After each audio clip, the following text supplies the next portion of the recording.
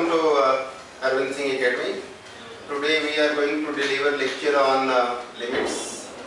Limit is very important topic for competitive examination as well as for school examination. So let us discuss today about the limit. What is limit and what are the uses of the limits. बच्चों limit जो है बहुत बढ़िया topic है, बहुत interesting है. आइए हम इसके बारे में सीखते हैं. पिछली क्लास में हमने फंक्शन खत्म किया था और आप लोग फंक्शन के बारे में अच्छी तरह से समझ गए होंगे और इस क्लास में अब हम लिमिट की बात करते हैं. तो सबसे पहले समझते हैं कि ये लिमिट है क्या है लिमिट, किसको लिमिट कहते हैं. बातचीत के सिलसिले में हम सब लोग लिमिट शब्द से परिचित हैं. हम कहते हैं एक दूसरे को कि देखो तुम अपनी लिमिट में रहो, डोंट क्रॉस योर लिमिट. इसका मतलब है कि समथिंग एक इमेजिनरी बाउंड्री है जिसको कि हम उम्मीद करते हैं कि कोई भी आदमी उसको क्रॉस ना करे, सब लोग उस बाउंड्री के अंदर रहे. एक बाउंड्री है जिसको क्रॉस नहीं किया जा सकता.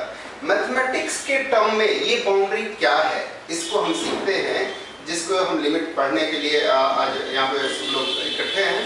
तो ये मैथमेटिक्स के टर्म में एक बाउंड्री क्या है. जैसे मान लीजिए देखिए कोई पॉजिटिव नंबर हमने लिया x ग्रेटर देन 0, कोई पॉजिटिव नंबर है. एक सीरीज पे जरा ध्यान दें आप तो पता चलेगा कि x/2, x/3, x/4 इस तरह से ये सीरीज के नंबर्स बढ़ते जा रहे हैं. अब जरा इस पे सोचें कि ये क्या परिस्थितियां हैं. ये अगर कोई नंबर है 0 तो इस साइड पॉजिटिव नंबर्स होते हैं और इस साइड नेगेटिव नंबर होता है, ये आपको पता है. यहां पर अगर कोई पॉजिटिव नंबर x है तो x/2 की पोजीशन क्या होगी, x/2 और इसके आधे हाथ पे होगा. x/3 की पोजीशन क्या होगी, तकरीबन यहां होगी 1/3 ऑफ दिस.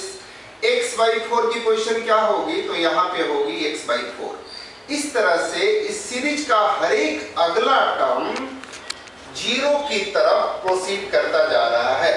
हर अगला टर्म 0 की ओर इंक्रीज कर रहा है और 0 की ओर बढ़ता जा रहा है, 0 की ओर बढ़ता जा रहा है. अगर इस सीरीज के डिनोमिनेटर बढ़ते जा रहे हैं, डिनोमिनेटर जो है वो बढ़ते जा रहा है, इंक्रीज हो रहा है डिनोमिनेटर्स. आप समझिए कि सीरीज का अगर मैं 1000वां टर्म लिखूं तो क्या होगा, x/999 होगा.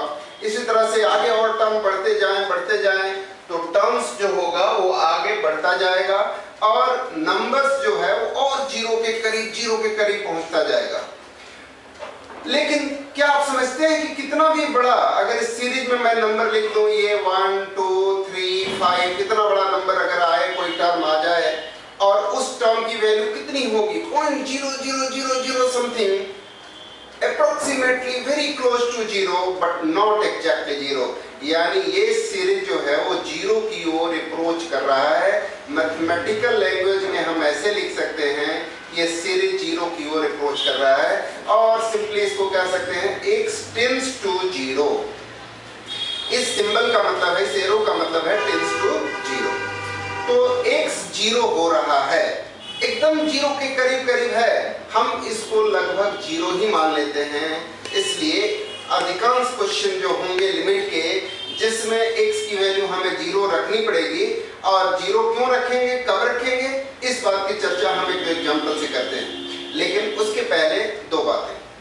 अब ये हर्ष बैठा है, हर्ष कह रहा है मेरे पास 500 रुपए होने वाले हैं. मतलब क्या है कि अभी तक कभी इसके पास 500 रुपए हुए नहीं हैं. ये बहुत एक्साइटेड है. अब इसके पास 500 होने वाले हैं बट 500 हुए नहीं हैं, अभी थोड़े से कम है.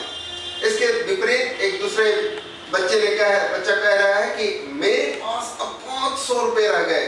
इसका मतलब इतने खराब दिन कभी नहीं आए, अब 500 होने वाले हैं, 500 से थोड़े से ज्यादा हैं. ये कनिष्ठ बोल रहा है, ठीक है.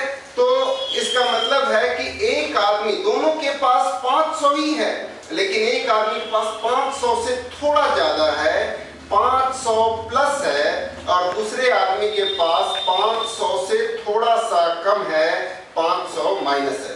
यानी नंबर्स अगर घटते खर्च होते अब 500 की ओर बच रहा है, राइट हैंड साइड से अप्रोच कर रहा है तो इसको हम राइट हैंड लिमिट कहेंगे. अगर लेफ्ट हैंड साइड से अप्रोच कर रहा है, धीरे से बढ़ते 100 200 400 500 जमा करते हर्ष ने अगर 500 रुपए जमा होने वाले हैं, इकट्ठा करने वाला है, तो ये 500 से जरा सा कम है, ये लेफ्ट हैंड साइड से अप्रोच कर रहा है, इसलिए इसको हम कहते हैं लेफ्ट हैंड लिमिट.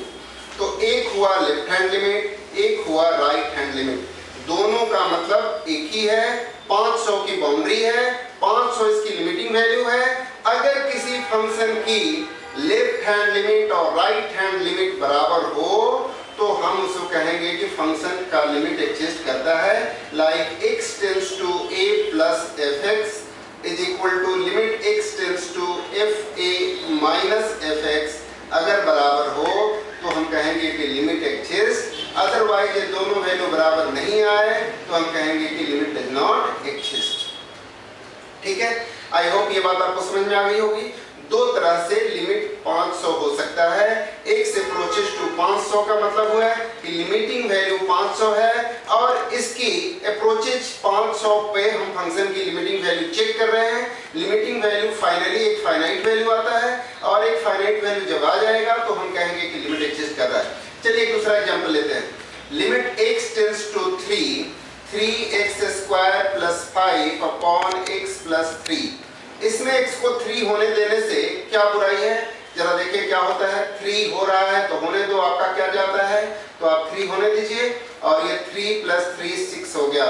9 3 स्क्वायर 9 3 जा 27 प्लस 5 32 डिवाइडेड बाई 3 प्लस 3 6। ये हो गया इस फंक्शन की लिमिटिंग वैल्यू। किस पॉइंट पर, 3 पर। 3 पर इसकी वैल्यू 32/6 हुआ, अर्थात 16/3 भी लिख सकते हैं इसको, कोई दिक्कत वाली बात नहीं। लेकिन यही अगर ऐसा हो कि limit x tends to 0 x square x under root 1 plus x minus 1 upon x हो, या ऐसा कुछ क्वेश्चन हो जिसमें limit x tends to 1 x square minus 1 upon x minus 1 लिखा हो, तो क्या हम 0/0 होने देंगे? ये अगर x को 0 यहाँ होने दोगे तो ये हो जाएगा, कौन से फॉर्म में आएगा, ये 0/0 आ जाएगा। और 0/0 क्या होता है इस दुनिया में किसी को पता नहीं, इसलिए हम इसे 0/0 होने नहीं देंगे। ठीक है, तो क्या करेंगे ऐसी सिचुएशन में, हम क्या करेंगे? अगर हम फंक्शन को 0/0 नहीं होने देते तो हम क्या करेंगे? जब ऐसा ये 0/0 का फंक्शन आए तो हमें ऐसे फंक्शन को ट्रांसफॉर्म करना है कि ये 0/0 का फॉर्म हट जाए। ये 0/0 अकेला नहीं है, इसके जैसे और भी इसके 6 भाई बंधु हैं। जब ये स्थितियां आएगी तो हम 0/0 का फॉर्म और उनके जो और जैसे उनके जैसे फॉर्म हैं उनको हम होने नहीं देंगे। ये कौन कौन से हैं जरा देखिए, 0/0 और infinity/infinity, infinity multiply by 0, 0 to the power infinity, infinity to the power 0, 1 to the power infinity और infinity माइनस infinity। ये ऐसे फॉर्म हैं 7 जिनका कोई वैल्यू नहीं होता, इसलिए इसे हम कहते हैं इनडिटरमिनेट फॉर्म। इनडिटरमिनेट का मतलब which can't be determined, और ये कहें कि yet to be determined, अभी तक किसी को पता नहीं है मैथमेटिकल फोरम में कि इसकी वैल्यू क्या होगी। जब तक पता नहीं है तब तक हम कहते हैं कि इनडिटरमिनेट फॉर्म है। हो सकता है ऐसा कोई मैथमेटिकल स्किल और मैथमेटिकल टूल आ जाए जिससे ये बात साबित हो जाए कि इसकी वैल्यू कुछ हो सकती है या कुछ डिराइव हो सकती है। जैसे कॉम्प्लेक्स नंबर है, वो भी होता नहीं है लेकिन हम उस पर बात करते हैं, उसी तरह से शायद इसका भी कुछ सॉल्यूशन हो पाए। तो हम क्या करें, अब 0 यहाँ होने नहीं देना चाहते आप और लिमिट को सॉल्व भी करना है, फंक्शन की एक लिमिटिंग वैल्यू भी चाहिए, तो आप इसे क्या करें कि रेशनलाइज करें। रेशनलाइज करने से क्या मिलेगा, देखो इस फॉर्म को रिमूव करना है। इरेशनल फंक्शन कहीं भी हो हमें उसे रेशनलाइज करना चाहिए। रेशनलाइज करोगे तो इसके कंजुगेट से ऊपर नीचे मल्टीप्लाई करोगे, ऊपर नीचे कंजुगेट से मल्टीप्लाई करने से ये देखिए क्या मिला बच्चों, a minus B A plus B, a minus B A plus B. इसको करेंगे तो क्या मिलेगा, a square minus B square. Square करने से इसका रूट क्या होगा, हट जाएगा, तो ये रह जाएगा लिमिट x 1 प्लस x और 1 का स्क्वायर तो 1 ही होता है, minus 1 upon x into under root, ये फंक्शन बच जाएगा 1 प्लस x प्लस 1।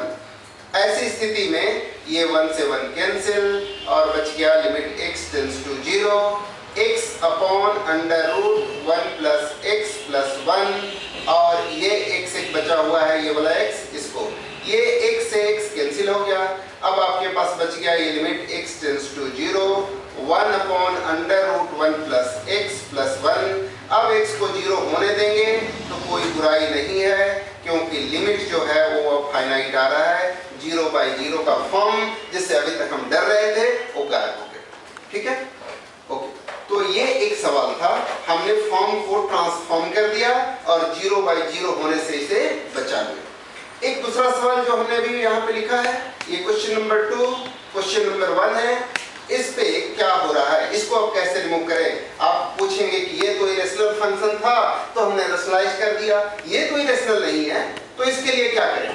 तो इसके लिए आप हर एक सवाल के हिसाब से आपको स्ट्रेटजी तय करनी होगी, और सवाल जैसा होगा वैसा ही उसका जवाब भी होगा। यहाँ पे x² - 1 अपॉन x - 1 है, इसको हम फैक्टर कर सकते हैं। x - 1 x + 1 upon x - 1। x - 1 से x - 1 कैंसिल हो जाएगा, है ना। और क्या बच जाएगा, x टेंस टू 1 x + 1। अब x को 1 होने देने में कोई बुराई नहीं है, 1 + 1 करने से क्या हो जाएगा 2। तो ये 2 एक फाइनाइट आंसर आ गया। इसका मतलब है कि हमें क्या करना है, ये फंक्शन के नेचर पर डिपेंड करेगा कि फंक्शन हमारे पास कैसा है। इरेशनल फंक्शन है, रैशनल फंक्शन है, ट्रिग्नोमेट्रिक फंक्शन है, एक्सपोनेंशियल फंक्शन है, इनवर्स ट्रिग्नोमेट्रिक फंक्शन है। जितने तरह के फंक्शन हमने आपको बताए हुए हैं, उस फंक्शन की प्रकृति पर निर्भर करेगा कि हमें क्या करना है। तो हम फंक्शन के हिसाब से डील करेंगे, और बहुत सारे तरीके और भी हैं, शॉर्टकट भी हैं, जिसे एंट्रेंस एग्जाम के लिए इस्तेमाल करते हैं। लेकिन ये चूंकि अभी हम शुरुआत कर रहे हैं, तो हम आपको कुछ बेसिक फॉर्मूले देते हैं जिसे आप याद रखेंगे, तो अगली क्लास में हम उस पर बात कर पाएंगे।